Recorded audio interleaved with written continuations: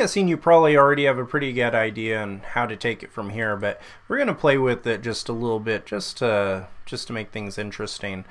So we're going to create our little photo blog, and the table format we had before really isn't the way that you'd want to do a blog. So I'm going to get rid of really all of this table stuff. So instead of listing posts, I'm going to say photo blog, and we can keep notice up there, but we don't need any of this table stuff. And if you took my other course, then you will have already seen how to integrate Bootstrap, because I'm not going to go into it on this course just because it takes a while and I've already done it there, and there's plenty of resources on how to integrate that. That's what will help you make it look pretty. This isn't really a course designed for design or anything like that. It's really meant specifically just for learning how to upload images and build a Rails app that handles media and files and things like that. So we want to get rid of anything having to do with the table. So I'm going to get rid of tr, and then we're going to get rid of all of these TD items. And there's a really nice way to do this in Sublime. I'm just going to copy, hit paste, hit find all, and then delete, and then just do the same thing over here. Find all and delete. Okay, and instead of it having this explicit show button, I'm actually going to do link to and comma and just say post. Then I can get rid of this, and I'm going to put a little break between here, and then after each item I'm going to put a HR tag, and this is going to be inside of a H2. Like I said, this is not going to really be pretty. It's more just to show how you can implement it, and then you can put any design you want on it. So, okay, this should all work. Let's start up the server.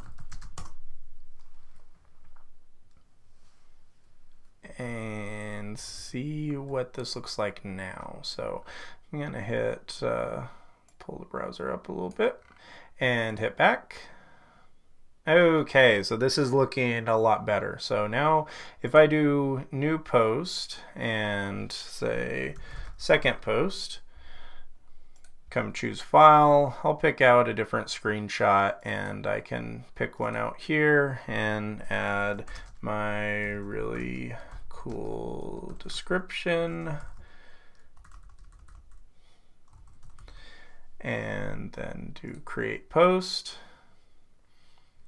So it's uploading and everything's working on the show page. If I hit back, this is all working now, which is good. Now obviously this part right here isn't good yet because this isn't the way that we want to do it. So we want these images to actually render. So last thing we'll do is just what we did before. So we can do post image, and you just could do URL and put all of this inside of an image tag. But remember, we also created that call to tiny, if you remember. And so if you do tiny, oh, sorry, put it in the wrong spot. That wouldn't be good. .tiny.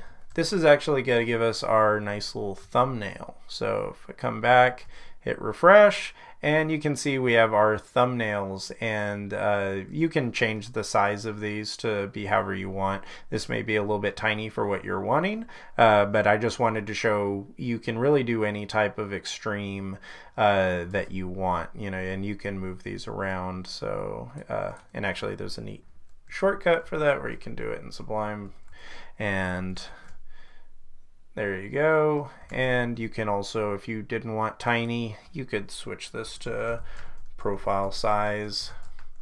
hit refresh, and there you go. You have your profile size images, and these are all here, and this is all working properly. So if you followed along and these are all working, great job.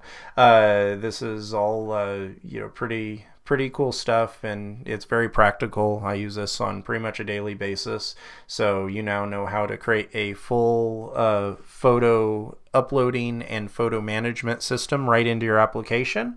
And in the next episode, which is going to be the last one for this module, I'm going to show you how you can make these items clickable.